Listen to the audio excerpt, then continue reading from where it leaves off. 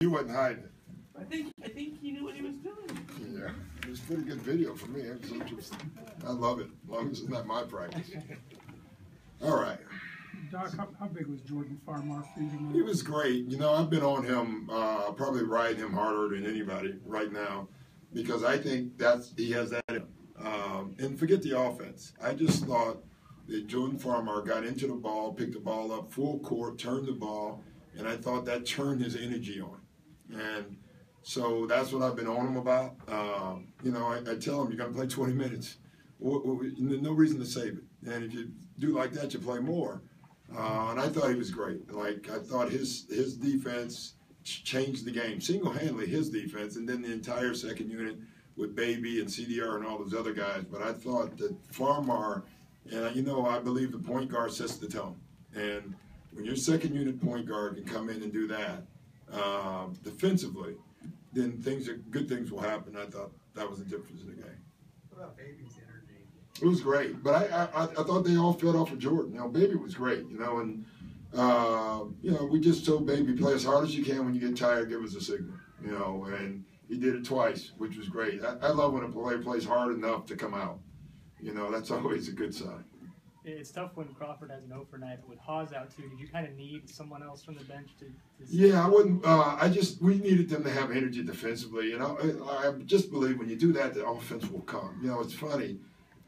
This unit, they've come in the games thinking about offense, and then they don't play defense, and then they don't play offense, if you know what I mean.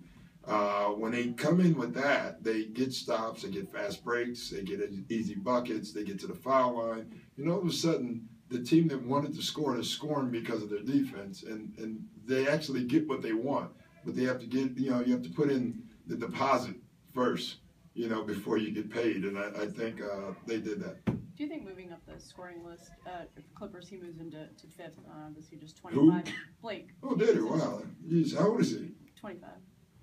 That says a lot. Do you think know, that means something? There's a lot of jokes to that, too. It says that Blake is a great player, number one. It's amazing he's on fifth at 25, and he missed 1 year. You know, when you think about that, that's remarkable. It just says how great he is. And then it says other stuff, too. Such as? I'm not saying. It said that, you know what it says? That I played here. Doc, Chris was traded here 3 years ago, I guess, on the state. Do you remember where you were during that whole kind of process where he was almost traded to the Lakers, then happened to the Clippers, and that whole thing? Yeah, I was with the Celtics. But do you remember your thoughts on? Thank God. Yeah, exactly. At that time, because, you know, we still had an outside chance of thinking we could win it. You know, we probably didn't realistically, but we thought that, and we were looking at that. We're like, wait, what? Kobe, Chris Paul, Gasol, maybe even Bynum was still there. I don't even know that, but and yeah, that I do remember that. And how him coming here kind of was. I mean, Blake was here, but I guess him coming here, Blake stayed. Yeah, it created a lot of things, you know. You know, and look at the other end of New Orleans, whether they're happy with what happened or not. I don't even know. I would probably say no. I'm not sure, but you know. It affected 3 teams, not just 2 teams. Yeah. And so, you know, listen, Blake was already here, and he needed someone else. And then when Chris came, that solidified the Clippers have a chance. Doc, when your team performs as well as they did tonight, is it hard to find a teaching moment? Always teaching moments. You know, all you have to do is watch the tape. You can find a teaching moment pretty quickly. First quarter, we didn't play great. You know, second, you know, we scored, but they scored a ton of points. So there's your teaching moments. Offensive rebounds and 50-50 balls. In the first quarter, they got all of them. After that, I thought our energy matched and even went past theirs, and I thought that was a change in the game. How much does it help to have a game like this after the last couple, though, just to really get the confidence? Yeah, it's nice. I don't think our confidence went anywhere.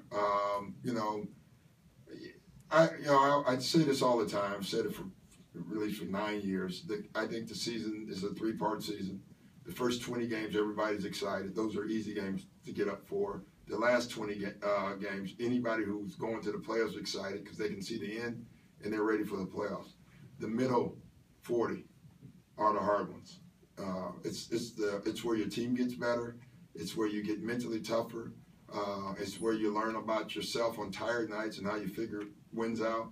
Because at this stretch, and you'll see it, I mean, teams are losing all over the place. Teams that are losing with great records are losing the lesser record. These are the tough ones. And it's hard. From the next, 35 games are hard games, no matter who you're playing. And these are the games you just got to figure it out, try to win them. You're going to lose some of them. You just got to grind through them. And this is the stretch. What happened to Redick after that hot start? Was it something they were doing defensively on there to pay more attention? Yeah, but he didn't get it as much, number one, because they start, paying more attention to him, I'm sure. So give them credit. They made pretty good adjustments. 35 assists on 43. Yeah, that's goals nice. made. Is that kind of the story of it? Yeah, and like we said 3 games ago, when JJ gets off and scores, that means the ball is moving. When he doesn't, that means the ball is not moving. And it's nice in a game where Jamal is 0 for whatever, and CP not until the second half. He was 0 for at halftime. That you have a lead, that tells you that the ball's really moving. Douglas Roberts had more points tonight than he had all season. Does he look right to you now, more so? He's getting there. It just takes some time. He's missed so many games, so I'm not expecting the world. I just want him to one step at a time, keep working at it, keep learning our stuff. He's doing a good job. Any preview thoughts on the next matchup with Indiana destroying the Lakers tonight? Yeah, I saw that at halftime. It's funny. I try to watch games to scout, the next game because you get there early, and I turn that game on, and then, when it's like that, you don't get a lot out of it. So they played us tough in Indiana, so we have to be ready for that. Thanks, guys. Thanks. Bears win. Lost. I knew that.